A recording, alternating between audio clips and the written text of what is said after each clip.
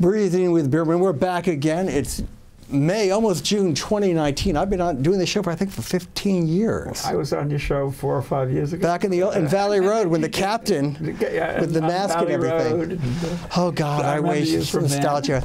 Yes, and have I grown up? Anyway, we have... I don't know. You want me to comment on that? Anything you want. To comment socially, privately, psychiatrically? I would love this psychiatrically. No, I don't do that. You know. Well, you can if you want. I have a story about that, about when I was in the Marines, about being careful about the comment on the Marine. Well, they had guns. They had guns. It was Vietnam. I would too. Anyway, we have Dr. I always called you Weinberg. Weinapple. And it's Weinapple. W-E-I-N. What did we talk about last time? Same thing we're going to talk about now? Everything. But I think we went to forensic psychiatry. Right, more, yes. Yeah. Anyway, you're a psychiatrist and everything else, and you've been living in the town, but you still work, blah, blah, blah, blah, blah, blah. I'm a local psychiatrist. I worked for the hospital up until about 1.5 years ago, where I was the medical director of a program called the New View Academy, which was a program for special ed kids in Piscataway that the hospital staffed. Mm-hmm. And then that stopped. I mean, I worked for them about, I don't know, 15 years. I'm now an honorary attending. I gave up my attending, you know, because there was no longer any. Well, you were a shrink. You've done it all, though. You did the military. You did kids. You did yeah, teaching. I'm actually a child psychiatrist. Oh, that was the basic. Yeah, we started. I still consult. I still work. I have a small practice. And I do forensic psychiatry. I work for the New Jersey Public Defender's Office, and also. So you've seen both sides, prosecutors and defenders. I did at one time, you know, do prosecutor. But I actually prefer. I remember walking in when I first started with the public defender and office, and the head of at that particular office said, "Welcome to doing God's work," because there's a big difference between the prosecutor and the prosecutors want to score points. They want to win. They run for election. I don't want to comment on it right now. You can if you want. Why are you here? But anyway, I consult for Eden Autism. Also, oh wow! Which is a particular interest of mine. You know, and I live here, live in Princeton. I enjoy it. I love it. What brought you to Princeton in the first place? How did we even meet? We met, I think, on my bike. I just started somewhere. I bike. I think I was. You were walking your dog or something. Yeah. Was that most recently? No, we met. I was campaigning for Andrew Zwicker. That's our state assemblyman, and he was. And I think I was going door to door for Democratic candidates. And I ended up talking to you for an hour. Yeah, which was fine with me because I got tired. Yeah, we talked. Yeah. In fact, the last time we met, which led to this, I think, I was on my. You were walking your dog, and I was on my bike. And you looked healthy again because you had a health scare. I was healthy at that time. Right. No, it was before. Oh, before. Right. Yeah, because we talked. You said you had some ideas for the show. I had ideas at that time. And then the phone call never came, and I go to this. I thought did you get dementia? And he's in Florida, you know, something. I went to Florida, sort of, you know. Okay, but no dementia though. No, I hope not. I mean, we're talking now. I feel, you know, my memory. I test it all the time, you know, and so forth. And I think it's not bad. So I was on the bike. And we started talking, and I expressed some of my concerns about polarization. Political polarization. Balkanization. Balkanization. You know, in other words, fragment. You know, everyone I assume knows what balkanization is.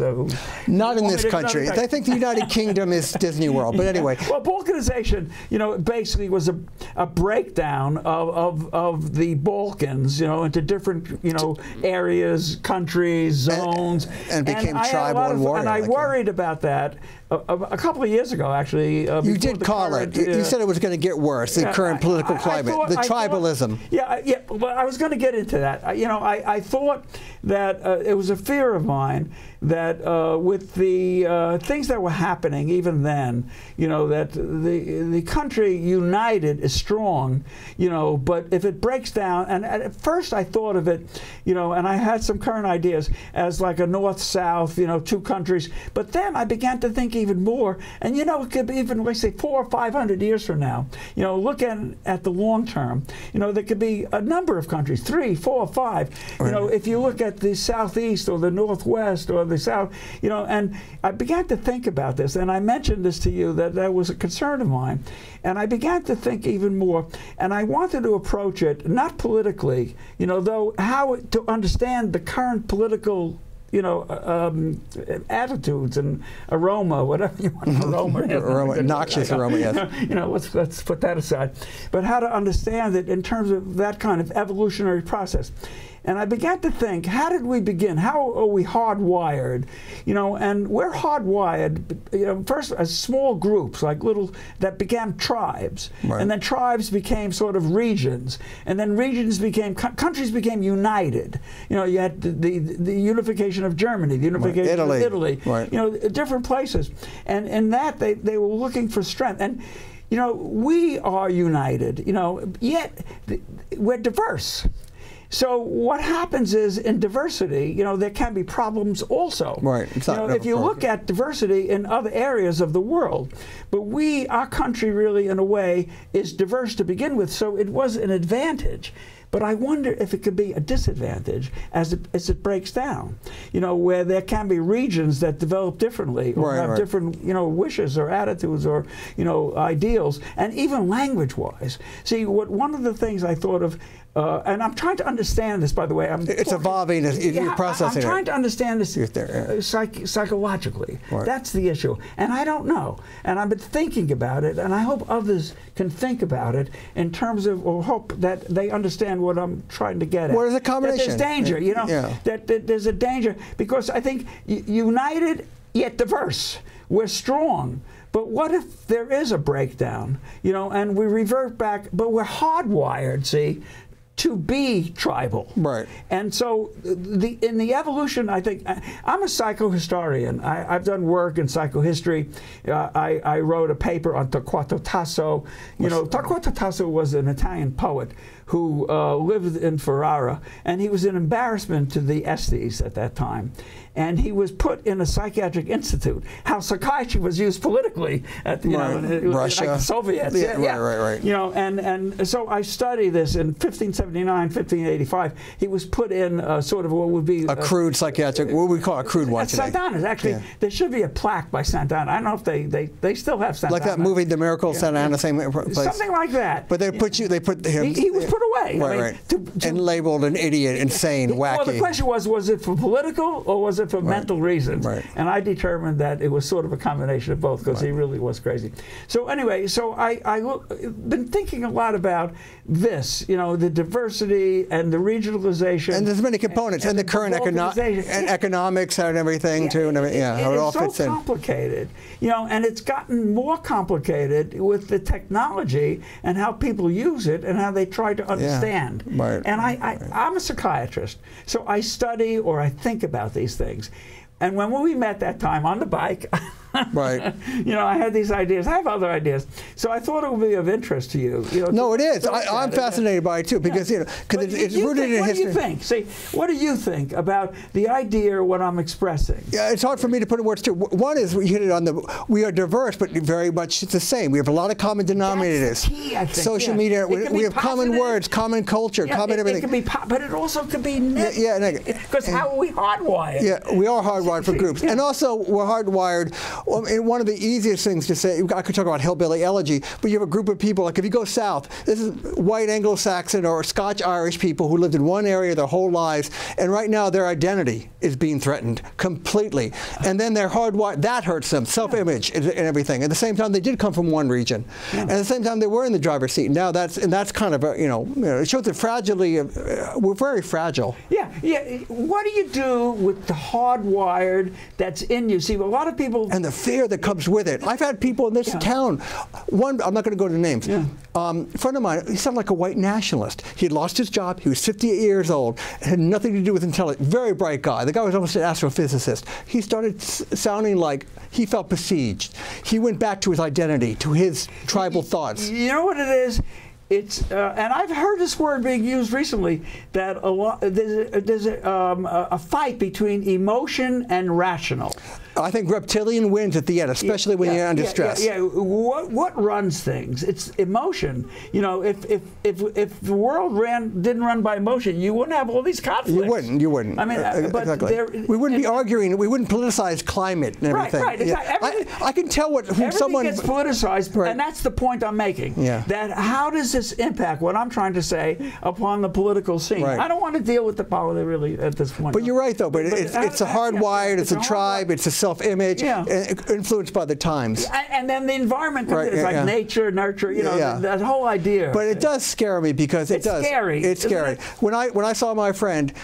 No, and most people won't go out and be violent, but you only need the catalyst, you know, and then people can follow, you know. And catalyst or the and he talked about joining some the trigger. The trigger, and who could take advantage of that, yes, you know, so forth and so on. I'm still shocked. I don't want to get too political. Some people like Trump. Some of the people who follow Trump, but they follow what I call the conspiracies and the demagoguery. And again, they're saying it touches the emotion. It touches the emotion. It touches the emotion. And again, I don't. But a rational mind learns to diversify. What's happened to the rationality? Why does that go underground? Why can't people make education? You know, where does the role of education come in? Where does the role of media, social media, TV, technology? Right. It's very complicated to try to understand this from a psychological point of view with all the variables. But I call it with the variables, I just call it like this: tyranny of ideology. These are educated people, but they're not using that part of their brain. And then it fits into another person, highly educated, a PR master. He loves Trump, and he gets into the conspiracy theories. These cockamamie. Let me interrupt you. Sure. You know, one of the thoughts I had about when you mentioned the word ideology. See, I think that many ideologies, religions, isms, capitalism, communism, socialism, whatever it is, everything and religions, they all begin with ideals. Right. That I think that are very good. Christianity. I mean, how could you beat? You know, love thy brother. Yeah. You know, I mean, stuff like that. Don't kill someone just because he stole your bread. And Freud begins with an idea, and then Freudism comes in. You know, so there are isms. You know, and what happens to the ideal? It gets. Somehow the emotions come in, or the demagoguery, or whatever. And hijacked. Things get hijacked. Yeah. You know, I remember talking about this with Occupy Wall Street. You know, and we were talking, and I said it's going to get hijacked. You know, again, it was a pretty good idea. I mean, you know, think if you got to do something. Not that I agree, but money. It was raw though, and it was real, and they're using good. It was emotional too. Yeah. But it got. Not that I agree with all that. What they agree, but you don't have to agree or not. But it gets things like that, in my opinion. This is what I think about. They get hijacked. Yeah. So why are people vulnerable though? Why do these things that start out very idealistically get hijacked? You know, Adam Smith writes the Wealth of Nations, and everybody. It's used for each right, left, middle, upside down. And their own image. It's like 1,200 pages. Did you ever read it? I don't know. No, I've read some of it too. It's like reading the Mueller report. You got to read it.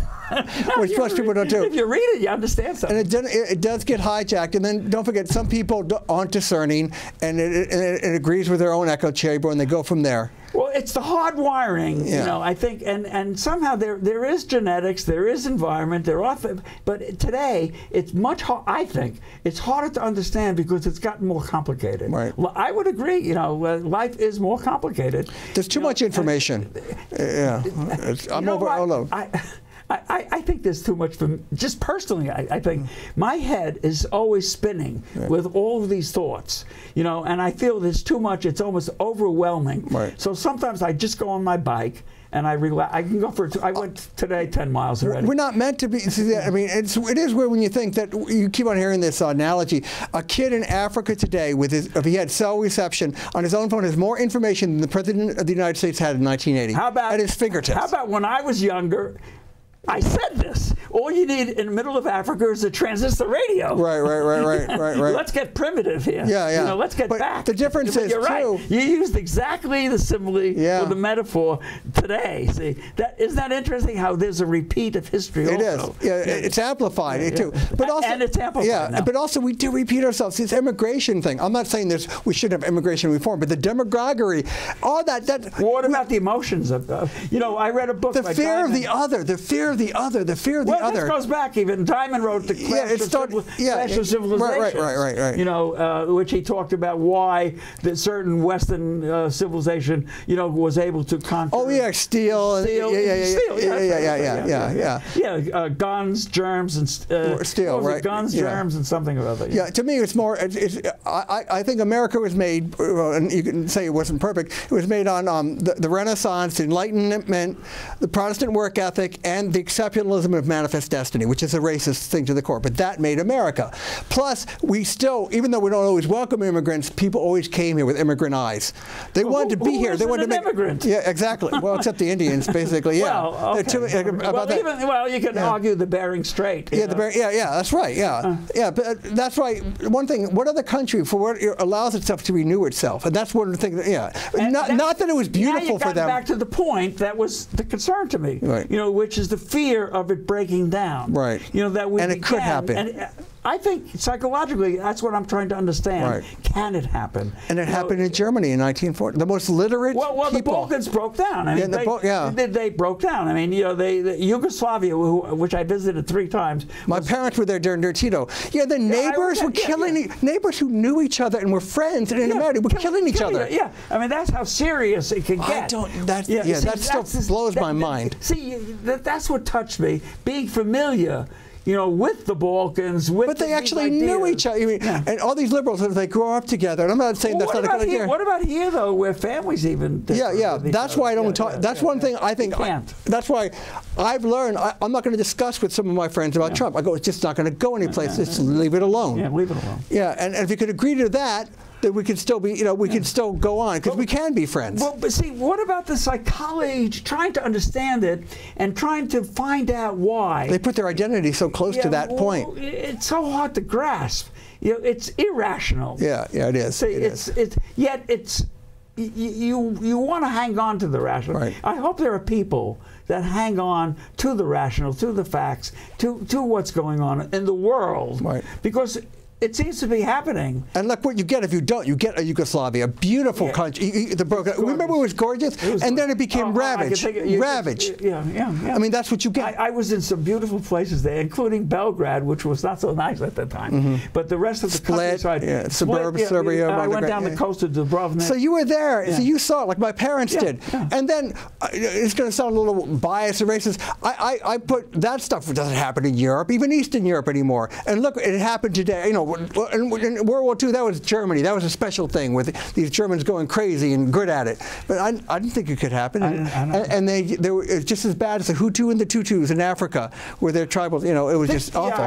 You can think of Africa, interestingly enough. I was watching a movie on Netflix called Chaka Zulu. Yeah, remember? and Zulu Dawn is a good movie too. Right. I mean, to me, that was interesting. And then I started, see, he beat the British at that one battle. But I decided, let's look at the history here, and there's a huge history, of this type of fighting between nations, building of nations, consolidating nations, and it keeps breaking down. And it keeps happening. Yeah, and then breaking down.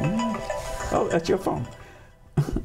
I have to fire Sally. She told me to turn off the phone, and I didn't do it. So that's still her fault. Anyway, okay. That was God calling. No, I'm just joking. No, but it does happen. Yeah, it does. It happens. That's the point. And you said to me, I remember you said to me, Adam, Trump could win.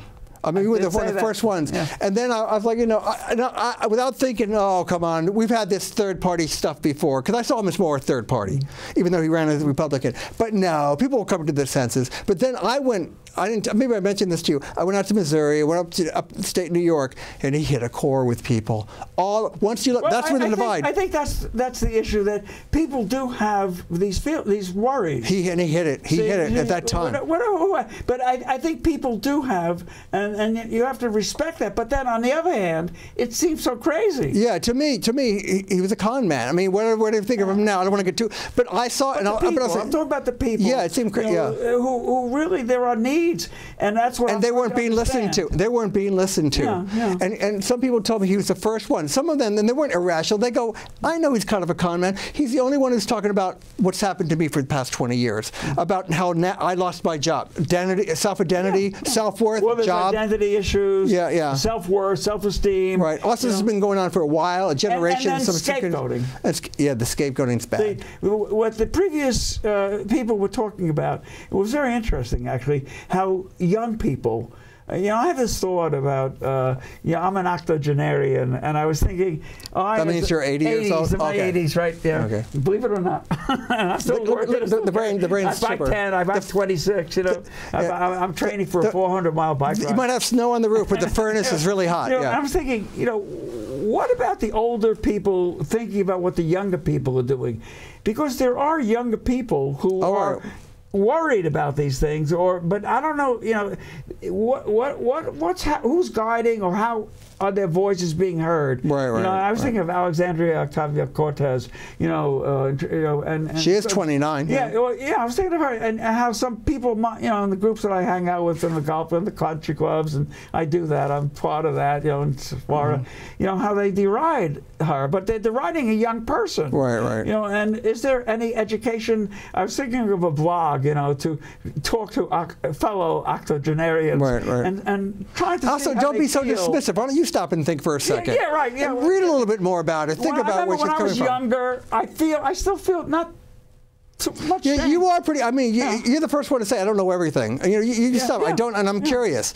Yeah, and one thing about her, like I remember when she stood in front of Nancy Pelosi's office demanding they do something with climate change. I was like, thank you, climate catastrophe. Really? I mean, maybe it's not going to work politically at that moment, but yes, someone is talking about it. She did say something interesting. She presented something that people were criticizing because it was too expensive. But that's what a deal maker does. That's how you start. You start with an idea, and then you whittle it down and compromise. So I thought that was a sort of nothing a premature for a young person. Yeah. So I think, though, think people big. My age, or you need to look at young people. And because you tried to think big. Maybe you get broken down, especially in politics. Obama even admitted this. You kind of lose the idealism with the mechanics and everyday grunt work of messy democracy. But yeah, you think big. Look, whatever's happening, we have climate change, climate catastrophe. What are we going to do about it? And she gave a plan. Now, of course, it might be utopian at this moment. Exactly, but she starts. Think about it. Yeah, and it's important. But think about it from your point of view as an older person. Why are you thinking that you're not picking up on the young person's idea? Exactly. So the people before you in the program said something very interesting that I commented on when I said before, how you would turn to the young people for ideas. And I remember doing something like that. I think I said with them in Music and Art High School, where a student came to me and said, "Doc, I need your advice." I was a child fellow studying really psychiatry, and the person said, I said, "What's the problem?" And she said, "Well, I ran a group there," and she was actually one of the big members of the group. Now I think of it. She was a high school student. High school student, music and art, special. I forgot what she did, but they had special artist music. And she said, "There's so many drugs. This is in the '70s." She said, "There's a drug problem in the school." So I said, "What do you think about it?" And she was kind of wired to ask for the adults instead of stopping to think. Maybe I could. So you gave her the opportunity. The idea, right. And what she did was she organized a whole group that began working on the drug. It came to the attention, I don't know how you think of this, the New York Post, and she got a full-page spread in the Post. Before Rupert Murdoch.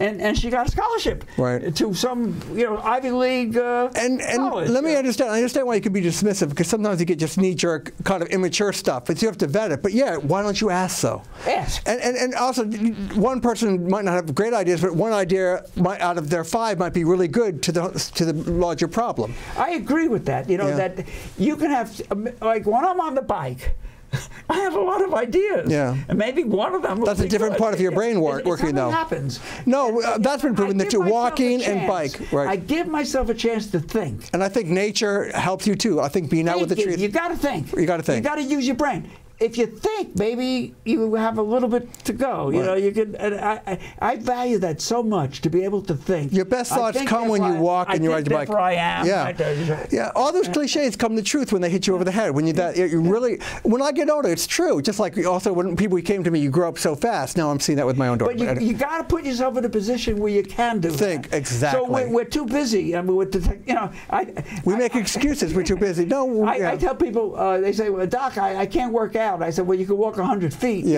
So I think there has to be a beginning to what people do. But people are not thinking. Yeah. I mean, they're not. They're too busy. It's so troubling to someone who thinks. We all get caught up in that loop because you are busy. You could say you're busy, but you're right. You could take the time. Someone said to me, I wanted a phone call back from somebody, and they didn't. And I said, I called them, and the secretary said, well, he's very busy. I said, well, I'm busy too. Yeah. And I didn't mean that, but the person has never called me since then. Yeah. See, they take that very as an insult. You know, because you can say, well, we're all busy. I mean, see, you have to include, you know, we're all one. I mean, I read remember a science fiction story, I think it was called Donovan's Brain. Or something. I saw the movie, Donovan's Brain. The movie is different than the story. But they got the idea global, from it. The whole idea that everything, and Isaac Asimov writes about that. He was ahead of his time. He talked about corporations. Series, where the universal, you know, is connected. Everyone. I just have to interrupt. Sally, can we keep going? Yeah. Okay, go. So anyway, we went over, but it's fine. Where are we? What are we talking about? I was talking about universal togetherness, right. Not diversity, but more to Isn't that funny, though? Well, in some ways, this does bring us together, but in some ways, it makes us further apart. Yeah, exactly. It drives me nuts. I'm going to pick on my wife, though. She, you know, one is because, again, you have to make the time. She's on this all the time, but if I ask her to look up something, can we find the plumber? It's a no-go. Anyway, but unfortunately, yeah, you know. I'm caught up in that, too. I mean, I have my lady friend, you know, who you know, is always... Well, that's a need. This is a strong need. You know, and I said, no, I want to do it this way. You know, I still, you know, the Big Lebowski says the future is electronic. Yes. Well, I'm a nihilist. Sometimes I think of myself, you know, I believe in nothing. You know, I was debating whether to wear my full nihilism. You could have done it. But the idea of nihilism as a philosophy, not as a terrorist. A literal, right. Yeah. You know, some ideas that who cares about anything? Because 100, 500,000 years, we're not going to. This is not going to be here. You know, so that's when the big, you know, the Big Lebowski sort of spoofs the nihilism. Right. Nihilism is also used, unfortunately, by some people who have their own issues and they're hiding it under nihilism. They hide it. Yeah, and they give up. See, labels. Yeah. Labels are bad. That's unusual. We need labels, though. A complete judgment, though. Yeah. You know, a label, like as a psychiatrist, unfortunately, I have experience with labeling. And they also change the terminology. But can't follow. A negative label, you get stuck with it.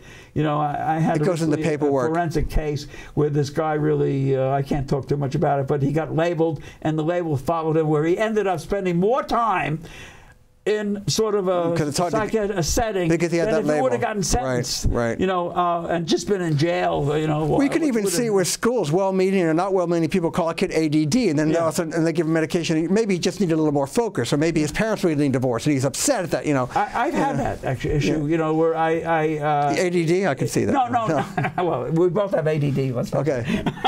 You think? I'm not going to label you. You can label. It's fine. I'm joking. Okay. You know, I think we're quick-minded. That's all. I think I'm a little ADD too. Yeah. But I think labeling. I had that issue once in the school system, where in fact, I went on TV. I was on TV or the radio about tough love, actually, around this issue, where tough love became a label. And it was originally used for people who had drug problems. And then it became a label, and parents started using it for their children. Again, took the idea, misused it. It was misused. Yeah, right. You know, got out of hand in terms of some of the ways tough love would deal with their druggies, you know, with the people who were drug addicted, made sense. But it doesn't always make sense in a parent-child relationship. No, it's dumb. There's no way. It's an easy way for a kid to blow the kid off. Yeah, there are different ways that you have to learn, I think. And you can't, you know, there's no menu or cookbook. Yeah, it's different every time, right. You can't use a label. Roughly speaking, tough love sometimes is like the kid's not going to change until they hit rock, whatever. They have to make they're not going to listen. How much can you really do? You've tried everything, and you have your own life to lead, and then they have to find, and sometimes that works. A lot of times. It can, but again, it can't be taken as a way, as a program for everything. To cover every problem with a kid. God, we could go on forever. I mean, and our final 5 minutes. So you can psychoanalyze me. No, because you look at me. You look at me sometimes. You're thinking sometimes. I'll tell you the story I want to tell you about the Marines. Okay, then we should end. I could talk forever, but we have to end. So I was the division psychiatrist. So during the Vietnam conflict. It was during the Vietnam. So I didn't go to Vietnam, but I was at Camp Lejeune. But you remember Jack Nicholson and A Few Good Men? Yes, he had to bring. There was a 50. Is that when he's bringing this guy to the brigade and to the stockade? No, A Few Good Men. Yeah. Where You can't handle the truth. Yeah. So there were about Tom a Cruise. lot of the Marines, not all, about 50% of the Marines were like that. The officer. Really? So that was kind of a good. It was very, very good characterization. Really? So Okay. I'm sitting next to one of these guys in the officers' club. I have a bunch of stories about this, but I'm sitting there having a drink, and the guy, and he's a colonel or something, and he says, "Hey, Doc, are you analyzing me?" Oh, wait a minute. Oh, we have 8 minutes. Thank you. I don't know if we can talk more than 8 minutes, but Okay. he says, Oh, we can. Okay, he says, "Hey, Doc, are you analyzing me?" And I got scared. I said, "Oh, There's some ulterior motive here. He asked you paranoid. that. Oh. There's a paranoia. Well, like, being in the military, I could see that. Dealing with the Pentagon, going to war, I'd be paranoid too. Yeah, and it was upsetting, and I had to make sure that the officer understood that I wasn't, and I said, in social situations. Now, I think whenever you meet people socially, you do something where you feel something about them. Yeah, anyone can. You don't analyze them, but you do have an opinion that you form. So you can say, well, doesn't mean it's even strong, but you have one. But I think normally people do. Yeah, that. we all do. We all do. So, but when you're confronted as a psychiatrist, there's a danger area there, because the guy could really think, what's this guy really? And also, we kind of start giving you some supernatural powers. He's a shrink. He's shrink. The use of the word shrink. Right. Is really. He's picking me apart. But also you have some supernatural powers almost because you've done this so much.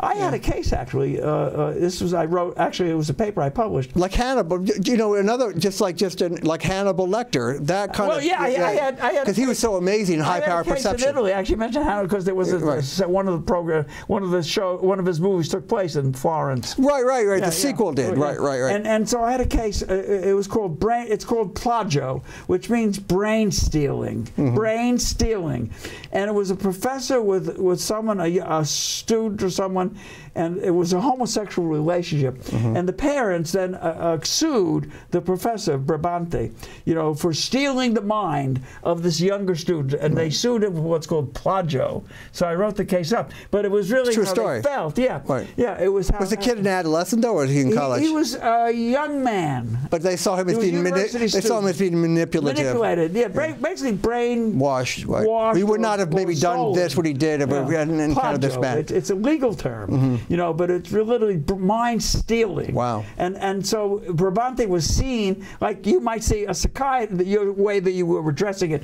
was like psychiatrists are feared as they can do that. They can steal or they can intrude. And then popular media can, that's what the anti-hero is. The stereotype. So, even Robin Williams in Good Will Hunting, he was just on point. He knew what was going on, which it can really happen because you see the same scenarios a lot. I think it depends upon how you feel. There is intuition. Yeah. There's an art also. Now most of us are regulated to medication. Right, so it's not talk therapy. Not talk, but therapists, but I feel psychiatrists were very well trained. But you see patterns of behavior. We do follow. You begin to understand, you begin to feel, you have empathy, hopefully you do, as a psychiatrist or a therapist. So you get an idea of the behavioral patterns of people. Right. And you do see it day in and day out. Yeah, you see it. So you normally, naturally, or whatever term you want to use. Again, that's why people could be so different, but they follow similar patterns. There are patterns, all human beings. Again, the idea I said, going back to diversity. That's what I mean. We do. It could be diverse. It could be positive, but it could be a negative thing too. Right. You could be a party. You could be unit. See, I think we need to use our diversity, psychologically, to understand it, and to pull together, individually even. Politics in the United States you look at it as a family system. Where there's a head, and then things, sort of trickle down, if I may use that word. But it's true. Our president and different countries have different cultural traits they want in their leaders. Yeah, in America, it used to be the Eisenhower. Well, look up, but the Moses, the father figure, right? It used to be. I don't know if it's changed. Eisenhower fit that perfectly.